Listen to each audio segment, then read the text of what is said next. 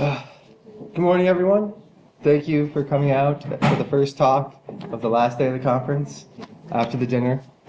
My name is Doug, and I'm going to talk to you about a website I help run, which is called Open Access Archaeology. So, our project began a couple of years ago, all the way back in 2011. Back then, we were seeing a sort of general problem, and that was in archaeology, no one really knew what open access was. You'd say open access, and you'd get sort of a blank look. If you were lucky, someone would say they'd open source their paper, which I actually am quite forgiving of, but open sourcing is code, open access is publishing, so you saw a lot of people with confusion. There's a lot of opinions that we didn't need open access, that somehow every single person who ever needed to access any archaeology article ever had that access, and no one else needed to see it. And there was also some general misconceptions about open access. It's anti-academic, it's taking away your choice, all these different sort of misconceptions happening. And this was only a couple of years ago. So we decided to do something about it. We basically created a website. We're not very creative with names, so we just called it Open Access Archaeology. And the idea was sort of get information out there, teach archaeologists about open access, and we thought the best way to do that would be to give resources. So our website has a searchable index of different journals that publish archaeology, that either partial open access or fully open access. Let people know about the options they have. We also did a bunch of different things. So these are open access cupcakes. There's a QR code on there, and we did this at the CAA UK chapter a couple of years ago. I'd like to take credit for this, but it was the brilliant idea of LP Archaeology. And so we gave out cupcakes, and people scanned the code, and it took them to an open access resource or a journal or an article or something along those lines, a database. And lots of people, they're very popular because you're giving away free food. Always very popular. We also did a scrapping of a bunch of articles. After about a day, we stopped when we had about 11,000 open access archaeology articles. That was more than enough, so we put that in a database, and we automated a lot of social media. So we send out a tweet every couple of hours with a link to an article that is open access. We do the same on Tumblr. We're doing it a bit right now, so there's not as much publishing going on the Tumblr and so forth. But it's been very successful. We have 6,500 Twitter followers, about 3,500 Tumblr followers, and these are people who are literally just following us to get links to open access articles in archaeology in a whole diverse range. So there is definitely a lot of interest and need. If you told me a couple of years ago, your Twitter account would have more than 200 people following it, I would have told you were crazy. Because I didn't think it was going to be that big, but it has been quite big, and lots of people actually really enjoy open access and access to the different resources. It's not just archaeologists, it's people interested in archaeology are following us as well.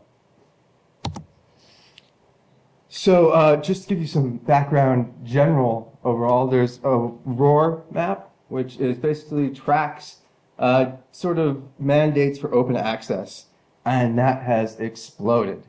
When they first started tracking back in 2003, they had one. I think that was just because that was the first one they put in the database. But it was still very small, only a couple of dozen mandates. Now there's over 600 mandates around the world, and these are huge. The U.S. government now mandates open access archaeology. European Research Foundation, the Gates Foundation, all mandating open access. And it's getting bigger. SAA just announced that they're going to be going open access. Potentially the largest professional or organization full of professional archaeologists in the world has just decided that their journal is going to go open access.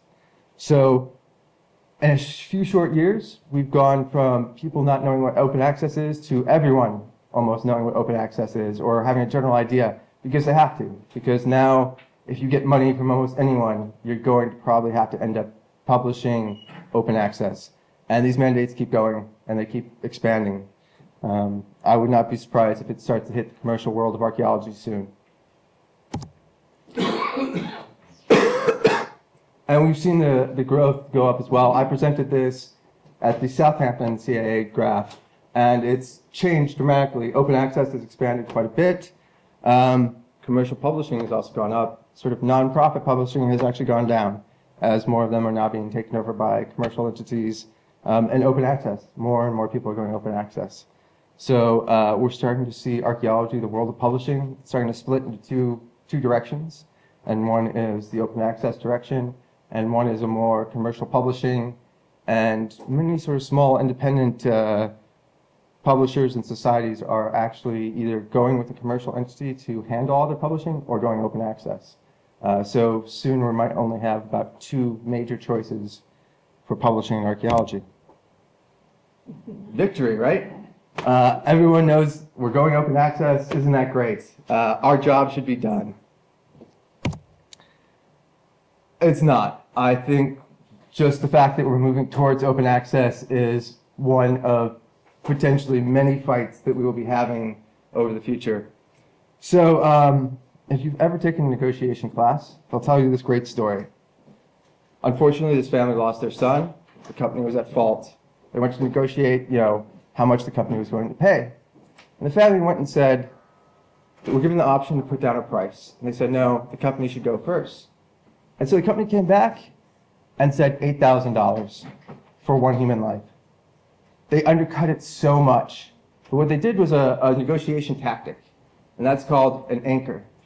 So when you see people go and they say they're suing whoever for $10 million, they're not expecting to get $10 million. They're wanting to raise the price up, so when you negotiate, you go towards the middle.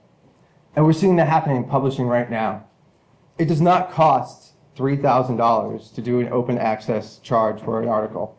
That's ridiculous. Everyone knows that. But lots of publishers are putting out their anchors right now. They're trying to keep the profits up. And it's great when you see them do the math.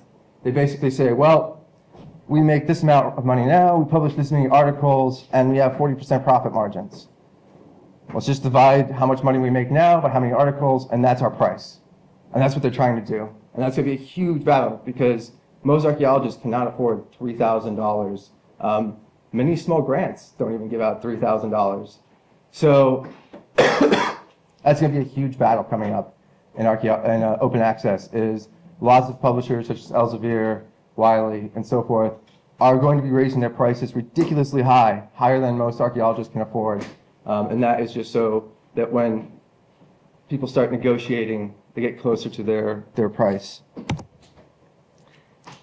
One thing that I feel gets left out a lot about the conversation of open access is everyone's like, oh, you have 2 choices. You have green open access and you have gold open access. Green is you deposit it into some sort of repository.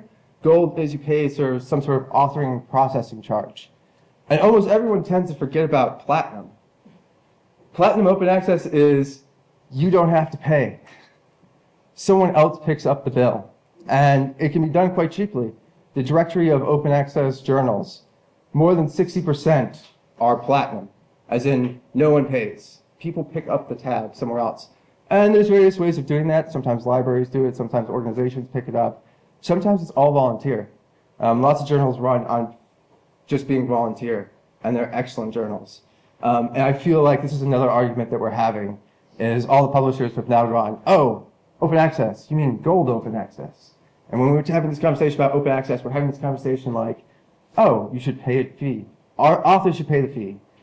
And that's only one potential route. There's also the green route, and there is the platinum route.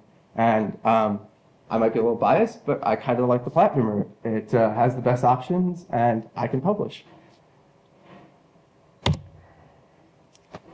So my talk, or the rest of it, is going to focus on just one of these sort of battlegrounds. And that is the societies. Most societies now publish some sort of journal. And that is a lot of what societies do.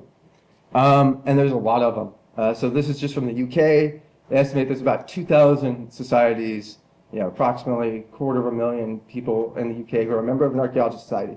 Many of these people are amateur. Professional is only around 6,000 at this current moment. There's a lot of people, and they publish a lot. And lots of journals are done, at least in archaeology, by societies. Almost every state in the United States has a local archaeology society that has some sort of journal. And of course the big ones, World Archaeology Congress, SAA, SHA, AIA, EAA, something that ends in A because we like archaeology. And there's this huge debate going on. And these societies are now seeing all these mandates. And the big problem with societies is there's this perception that people are only a member of these societies because of the publication. So if you suddenly start giving away the publication, either through gold open access, green open access, or platinum open access, why are people going to be members of these societies?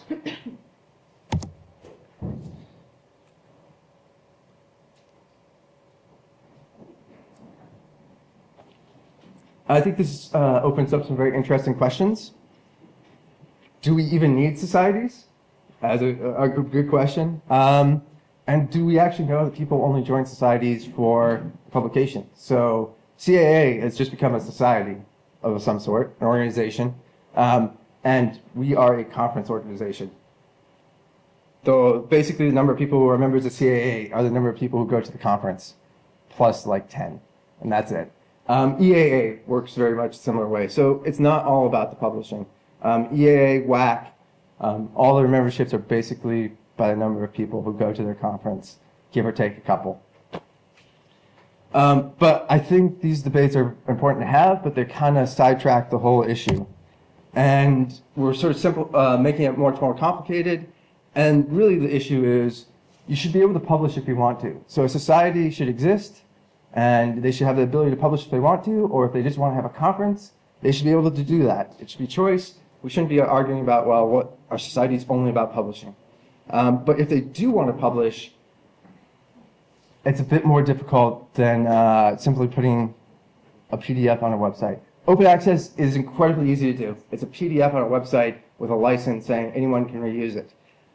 Open access done well is a bit hard. It's complicated. You have to have DOIs so people can find your articles in case your website breaks down or your journal shuts down. You need locks. So what happens if your society stops publishing? Where does all that digital papers go? Who preserves it? These are all issues that I think are very complicated, and I don't want to just downplay what publishers do. They do an incredible amount of technical work, cross-ref, locks, all these sort of different things that are a bit difficult to replicate. Not impossible, and there's actually quite a bit of economic scales. And right now, if you were to do that sort of publishing, you have sort of three options. You have very large commercial publishers who are only going to get larger. So Springer and Nature just merged, and most likely, if you talk to anyone in publishing, the next couple of years is going to see massive mergers. I wouldn't be surprised if we have Springer Sphere or Manny, Wiley, Blackwell, or something like that in the near future. Publishing has consolidated. In the early 1990s, there's maybe 400 publishers. That's down to only a couple of major ones. Many university presses have closed down. Lots of mergers, lots of buyouts. Manny has done an amazing job of going after the archaeology sector. So they've taken over the journals from Left Coast Press. They went from, in a couple of years, a dozen journals to almost 40 now in archaeology and heritage. And you're going to see that. And there's economics of scale. And there's reasons for that. I'm not really going to go into that too much. But basically, we're running into fewer and fewer choices when we publish with large publishers. They're all consolidating, and soon you're going to only have a couple of large ones at all. And then you have sort of more boutique publishers, so Ubiquity Press, Archeo Press, University Presses. They're very nice, they're very good, but they tend to be a bit small. And if you're doing journal publishing, scale matters. And then you have sort of the last thing, which is do-it-yourself or do-it-yourself manage, which is basically open journal systems. It is what everyone uses to do their publishing. And that's what I'm going to focus on for the rest of this talk. Trying to solve some problems there. It's a great system. Open Journal Systems has done amazing things for publishing. It's a bit dated. If you've ever used it, the user interface is sort of stuck circa 2001, 2002. There's supposed to be a new version that's supposed to have come out a year ago to fix that. Maybe it's coming out. It has a very small user base, basically people who are just publishing. And it's its own content management system. It doesn't really play well with other websites and other content management systems. So if you set up a journal system, you have to basically set up two websites. And if you're a small society who runs on volunteers, that's two websites you have to manage. That's two different systems you have to update. That's two different systems, it's security patches. That's a lot of work. And when you're talking about societies, it's mainly volunteers. In fact, it's almost always volunteers. And that's someone's time, and that is assuming someone in that society can manage how to do this. Open journal systems is fairly good, but you still have to know how to work a server. And in many cases, many organizations don't actually have someone to do that. I know in this conference that probably half the people in this room could set up a website and server easily in 5 minutes. And this might not be the conference to be saying this, but you go to many other organizations and no one has the ability to add a content management system. They have to basically have it done for them. And it's real interesting when you sort of look back at the history of content management systems. They're all formed around the late 1990s, early 2000s. And that was basically when people realized you needed to have economics of scale with web publishing, and no one wanted to spend $1 million to do every website, which some websites were costing that much in 1997. And lots of systems have come out, and we're actually starting to sort of see winners and losers of these systems. So WordPress now owns about 60% of the content management system around the world. Now that translates to only about 25% of websites, because some websites still have their own custom systems, or they hide what sort of system they have for security reasons, all sorts of stuff like that. WordPress has the most. The next is Joomla, followed by Drupal. OJS, it doesn't even register. There's not enough journals out there to even crack a rounding error on these numbers.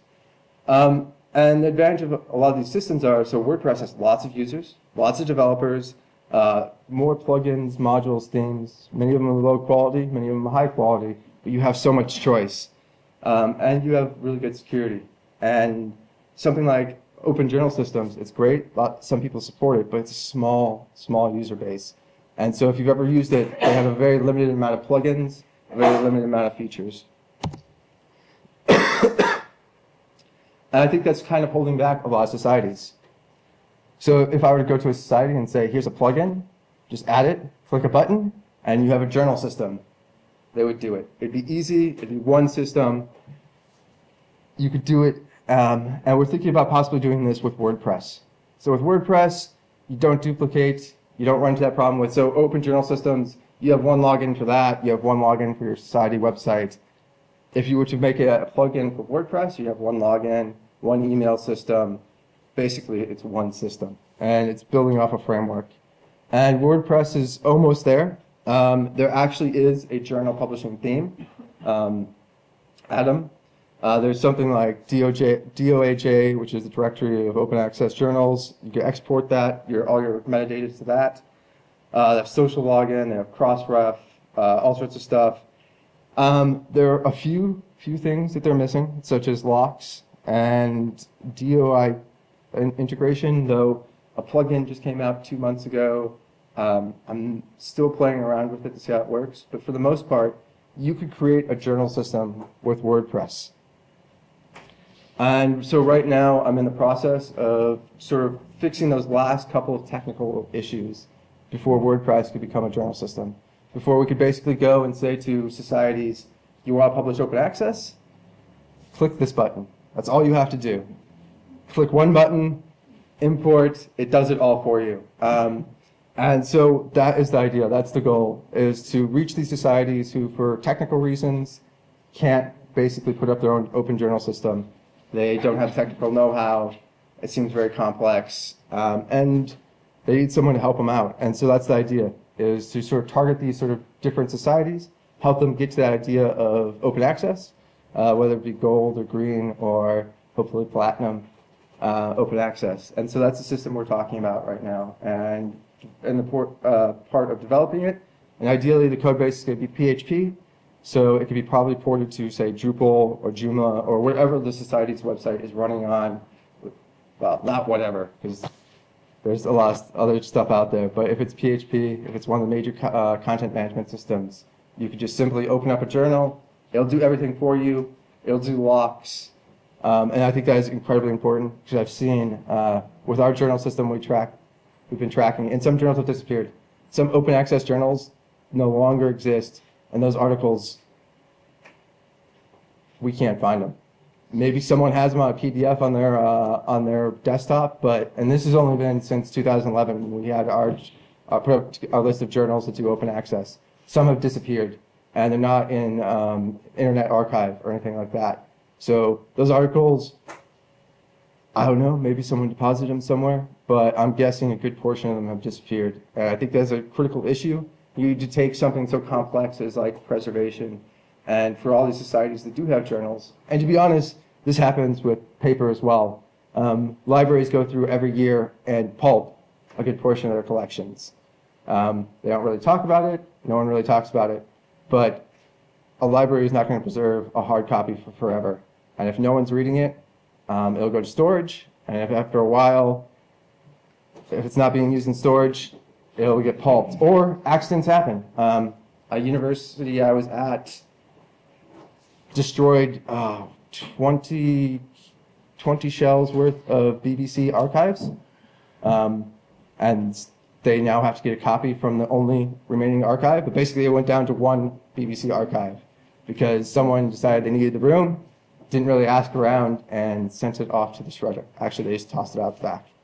And that happens all the time. And I think we need to have a system where you could go to a website, you put in this plugin, it manages all the preservation, it sends off the metadata, it sends it off to something like locks or clocks or a preservation area, and they don't need to worry about it. And then we know it's preserved for forever. So that's the idea, is to try to create a plugin. And that's sort of our next thing with Open Access Archaeology, is we've sort of changed from trying to get people to know about open access to making open access easier for everyone to do. And not to end on a downer, but this is only part of the equation. We're only helping people with the tools. There are still many other major problems that need to be taken care of. I do love Ubiquity Press. They're very open and honest about what they do and their costs and everything like that. And this is a breakdown of how much an article costs with them. And, oh, they only charge £250 or £300 for their articles. But as you can see, there are costs that are associated with this. And so DOIs, money has to come from somewhere. If you were to do platinum, you could probably get rid of the waiver. And some of these costs can be taken away, but we do need to figure out a way of managing these costs. There cannot be a zero cost open access. I think there are ways around that. I think if we were to get together with some of the larger bodies, societies, you could easily get economics of scale if everyone was sharing the same system. But we still do need to have costs. So we're only at the moment targeting one very small area, and that's the ability to set up an open access website easily that integrates with websites. And this is aimed at societies who will already have a website, but they have very little skills. And there's still many other problems to work on. So thank you very much. I hope you check out our website. We have an excellent journal search if you're looking for a place to publish open access. Thank you.